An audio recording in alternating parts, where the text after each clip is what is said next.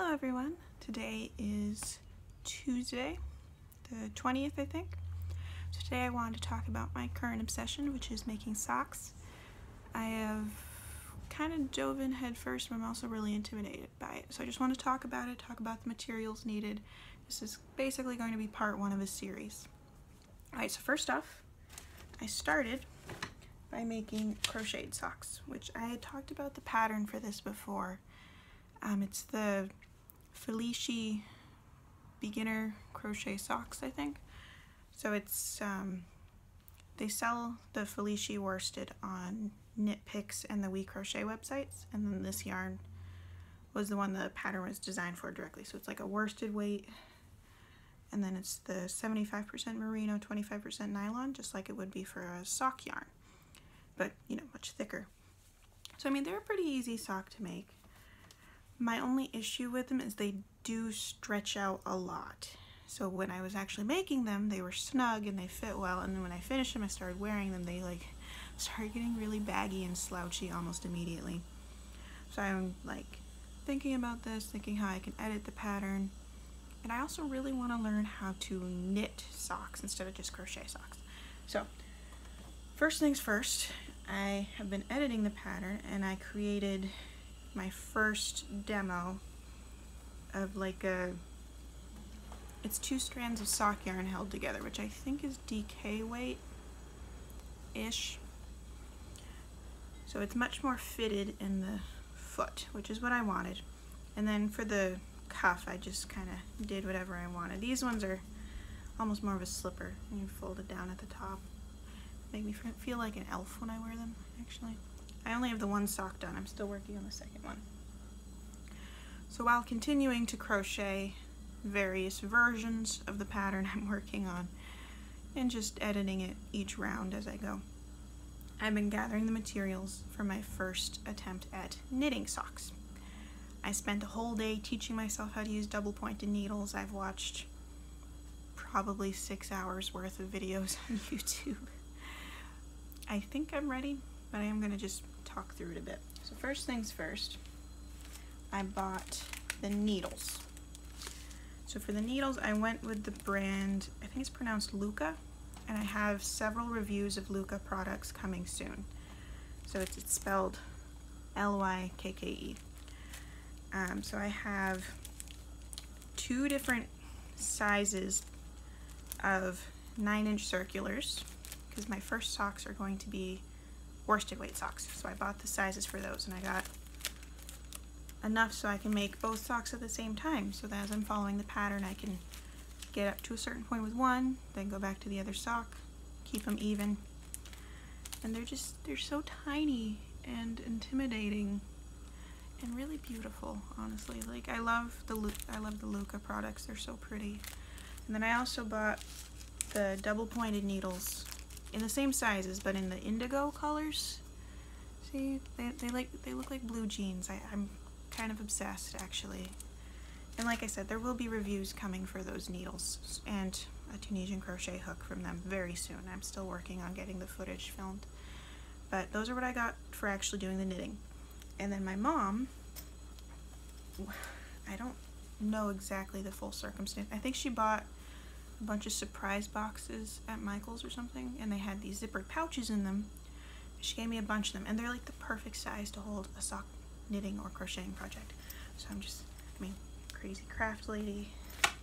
Craftiness is happiness. Worry less, craft more. Crafting queen. Draw, paint, create will not be used for socks, obviously. I mean, I do really like it though. And then the one I'm using for the current project, for the sock I already showed you, is Maker of Pretty Things. And she gave me like tote bags that match them too. But they're like the perfect project bag size for socks. So if you don't have any project bags and you see zippered containers like this at Michael's or the dollar store or Target, I know I've seen ones that are just plain with no design on them in like a 3-pack at Target, and I think they were $5.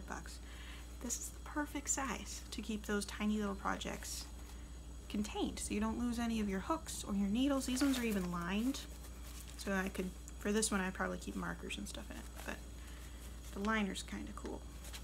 So there's that. Now the biggest problem for making socks is choosing the yarn. Now like I said, my first pair of knitted socks, I'm using a worsted weight pattern. I'm using the Rye pattern by Tin Can Knits. And then I'm also going to do a second pair using a pattern by Marley Bird that is done on double pointed needles. So I can get practice on both, and I want to do Rye on the circulars and the Marley Bird pattern on the double pointed needles.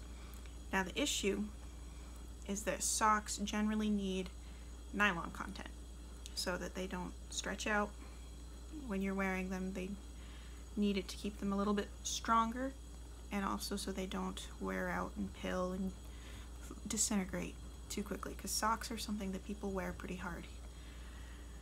So part of that is that when you knit them or crochet them, you use a much smaller hook or needle size than you would normally use for that weight, so you get a very dense fabric. But the other part is the nylon content, and worsted weight yarns usually don't have that nylon content. Most of the time a superwash, which means a wool that you can wash in the washing machine, which again is something you would like for socks. You don't really want them to felt. Most of the time it's just a 100% superwash yarn for worsted weight. So what I did is I ordered some nylon thread. I'm waiting on that to arrive, and from what I read online, it sounds like you can just carry the nylon thread with the yarn while you're making the stitches, and it will replace the nylon content you would otherwise be missing. So I'm going to try that. And for the yarn for the pattern, for the Rye pattern, in my stash I have 3 skeins of this. So it's Frog Tree Hetty Boo worsted. Frog Tree unfortunately went out of business, I think in 2015. This yarn is now made by the company Haiku, and it was renamed, I think it's pronounced Swano. So like Swano worsted would be the same thing. Anyway, it is 80% merino wool that is superwash and 20% bamboo. So it's shiny and soft. And I'm just going to hold it with the translucent nylon thread just for a little bit of extra strength. And I have a lot of it. I don't really know how much you need per sock for knitting. I know roughly how much I used for crocheting the worsted weight socks. I used almost 200 yards per sock, which is a lot, it seems like. Or maybe not, I don't know. I mean, the fingering weight yarns that people use for sock making are usually like 450 yards-ish per skein, and you can make 2 socks with it. So I guess 200-ish yards per sock is pretty normal. So in that case, I guess I'll be using both of them. So I'll need more yarn for the Marley Bird pattern. Maybe I don't. I'll have to see if I have any more superwash in my stash. I might have something that'll work now that I think about it, but I'll definitely have to hold the nylon with it. I don't know if it's superwash. If I do, it's like a mint green color. It's really pretty, and you will see it when I make the socks. If I use it to make the socks, it's so soft. I love it. I had actually bought that yarn for a sweater. I have like 6 skeins of it. So yeah, so those are the worsted weight socks. For the crochet socks, after I finish this pair, which is like on my second sock, I'm right here. When I finish that pair, which will probably take me another day or 2, I'm going to be starting this one. So it's still fingering weight doubled up, and one strand of it is the gray, I think it's called Premier Sock. Is that right? It's the one that has the bamboo in it. So it's 50% wool, 25% bamboo, and 25% nylon. And then the second strand is like neon sock yarn. I believe it's merino and nylon. I lost the label for that one. But it's really bright, and it should make some really colorful socks. And then my husband picked more of the gray Premier sock and then some of the crochet sock for his pair. This one's, the colorway was Blue Rag, I think. It's my favorite of the Peyton's crochet sock colors. And I also have this red one that I'll use with whatever's left of the gray Premier sock, because I do have a lot of that. I kind of want some socks that have like gray toes and heels. and then red for the body of the sock, because I think that would look pretty cool. I'll probably do that pair third, and I'll do my husband's socks last because I want to make sure I get the pattern down before I give them to him.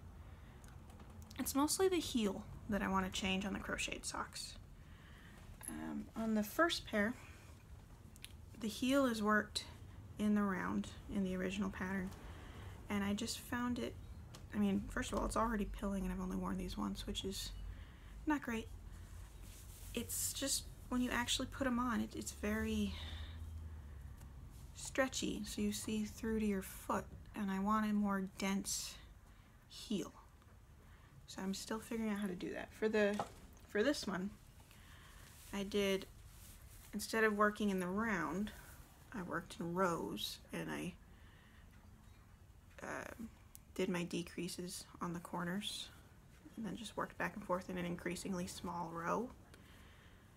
And it does seem to be a little tougher than the first pair, but it's still not quite as dense as I want. So I might try slip stitches, like a Bosnian crochet style, because I did do a Bosnian crochet hat once, and it's slip stitches and only, I think it was the back loop, and it makes for a really stretchy but really dense fabric. So I might try that for pair number 3, and if that goes well, then I'll do that for my husband's pair, and if it doesn't go well, I'm going to try and do a heel flap in a mimicry of knitted socks. I have not seen any crochet socks with a heel flap.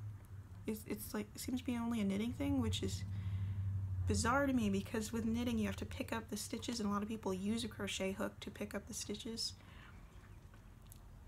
But if I'm crocheting and I did a heel flap, I could easily pick up the stitches, obviously, because it's crocheting and you can work in any direction, in any hole or even any lack of hole. You can pretty much freeform almost any shape you want, so I might give that a shot as well.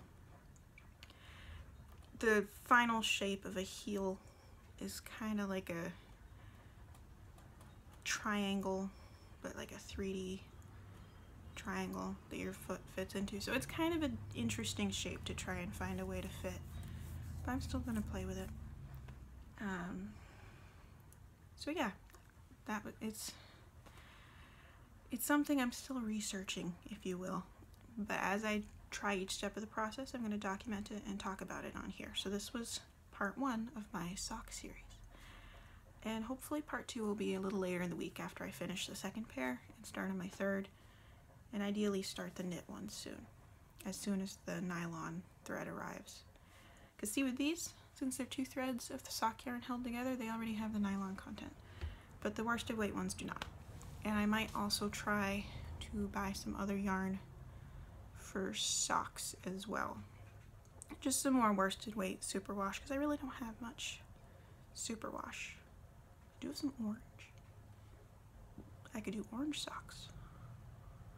I really want, okay, what I really want is to buy the Swish worsted from Knit Picks and get the colors Pucker and Highlighter and do some really crazy neon socks, but I haven't done that yet. I should really just give in and do what I want to do, because I'm going to do it eventually.